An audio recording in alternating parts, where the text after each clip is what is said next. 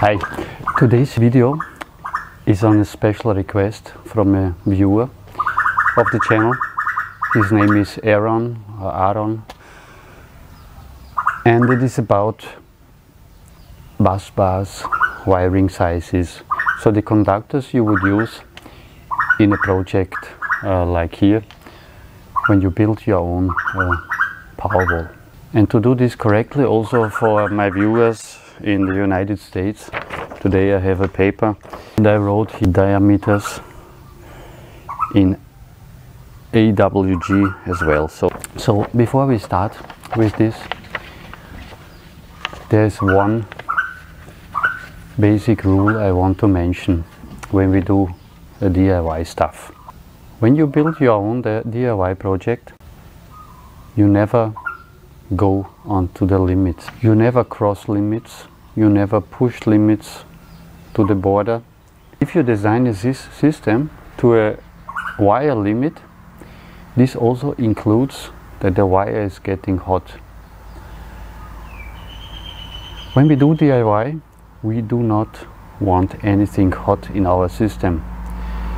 We design our systems to stay cool, because the last thing you want to do is burn down your house. Whenever you build your system, you have to know every system is special by its design. When calculating conductor sizes, you can easily calculate a maximum, but there will be degradation factors. And for wiring, those kind of degradation factors, ambient temperature, where the wire is laid, how it is laid, is it on open air, is it inside a conduit, etc., etc. So there's a lot of degradation factors which are calculated down from a maximum value. But because we are doing DIY, we are not making any industrial application here, where it is very important to use the right dimensions, because if you oversize, you would have to spend much more money, etc. This is not our concern here. Especially some factors like wire length and these kind of things we can completely disregard. Because in a system like this here, we are talking about wire lengths of centimeters and feet, and not hundreds of feet or hundreds of meters or anything.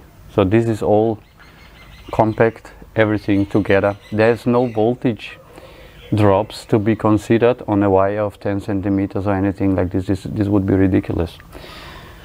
So the main factor what we are concentrating on is currents and degradation factors to keep our system cool.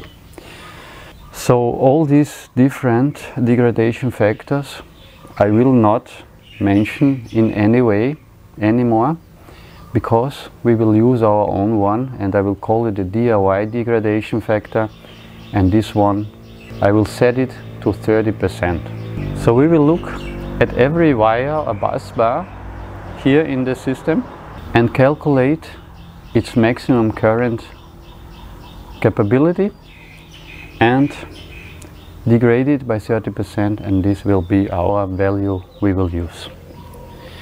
Right, and the other thing is, in a DIY project you will typically only have two options of materials, which is copper or aluminium, and I will only talk about sizes which you could actually really go to a market and buy this.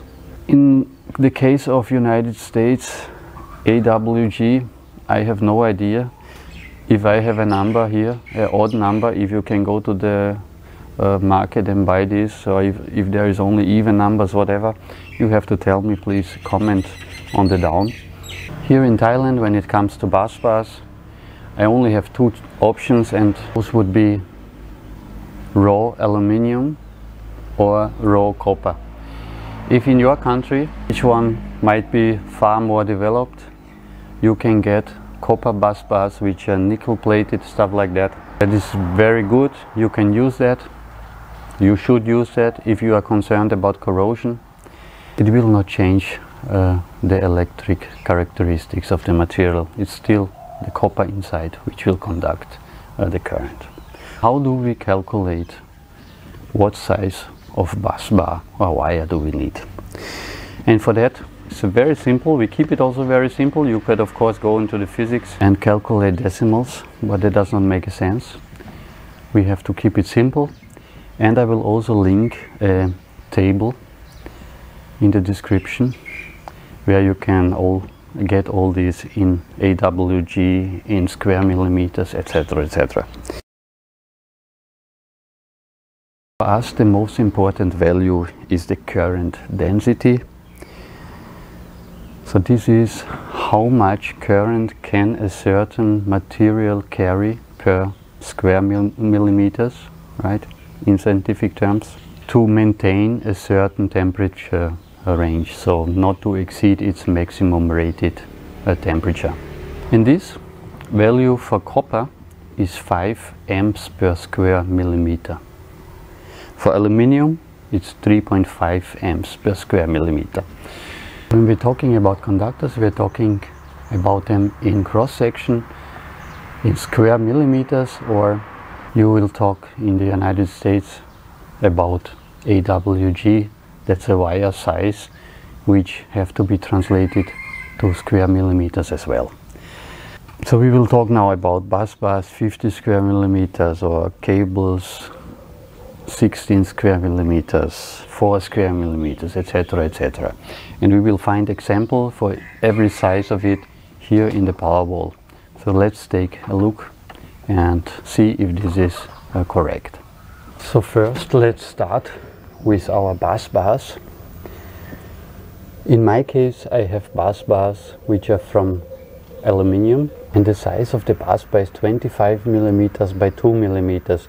So in imperial, that equals to 1 inch by less than 1/8 of an inch. So 1/8 of an inch is 3 millimeters. We have 2 millimeters, so it's a little bit less. But if you calculate this to the cross section, this would be a 50 square millimeter bus bar. And because it's aluminium, we said 3.5 amps per square millimeters. This bus bar can carry a maximum of 175 amps, and we degrade it by our DIY factor minus 30%, so 122 amps is what we would push through this bus bar. In my case, my maximum current during charging is 45 amps, and my maximum current during discharge is 30 amps, so we are well above that current.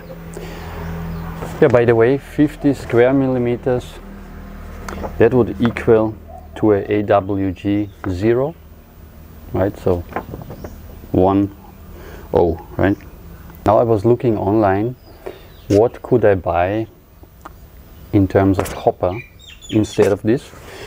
And I would have found a copper bar 1 inch by 1/8 of an inch, so that would be 25 by 3 millimeters, or a cross section of 75 square millimeters.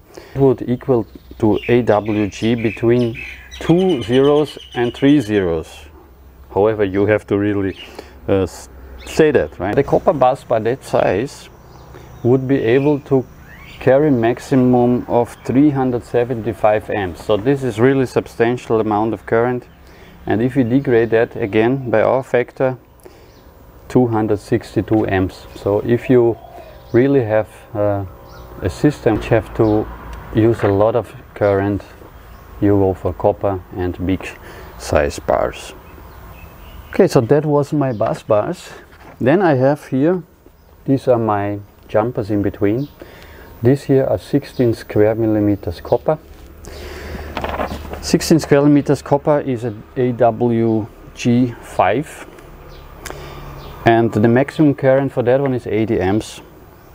With our degradation factor, it's 56 amps. So this one is quite close to what I have running here in maximum, so 5 amps constant current during charging. And if you touch these ones here during the charging at the end of the day, they are hand warm, right? so you can feel it. So with this size I'm going until my DC bus, and so through the breaker into the DC bus. This is my battery side. So here in the electronics compartment the wire sizes are getting now much smaller, of course. We have our discharge inverter side and the charging side, which we have to look at now. The inverter is pulling maximum of 1500 watts. With the 50 volt side, this is 30 amps. And what I've used for the inverter is a 6 square millimeter copper. And here it comes now, so 6 square millimeter copper can carry continuously 30 amps as a maximum. So if we would degrade this by our DIY factor, that would be 21 amps. So this wire is actually undersized. We can now of course say that the 30 amps is just a peak value, that the inverter will not always pull 30 amps, it will also pull less than that. Why did I take it? I did not have a 10 square millimeter by hand. The next size I had by hand was 16 square, and that is just too difficult to bend and this kind of stuff. So I used a 6 square millimeter, but we are in limits, but you have to know that this wire can get hot, and that on that wire there is no room for expansion anymore. So if there would be a change made here in the system which would require to pull more current, the wire should be changed. But that's not the worst. Now it comes to the wire of the chargers, and those chargers of course are not DIY, they are industrially made. And the DC side of that charger is a 4 square millimeter wire. They are covered by a silicone insulation. This is a high temperature silicone, and there's also a temperature sensor here on the cable. So if this charger is getting hot, it will actually reduce its output. So there's some protection there. But let's see just about the wiring size. So 4 square millimeters. I forgot to tell you. 6 square millimeters, that would be a AWG9.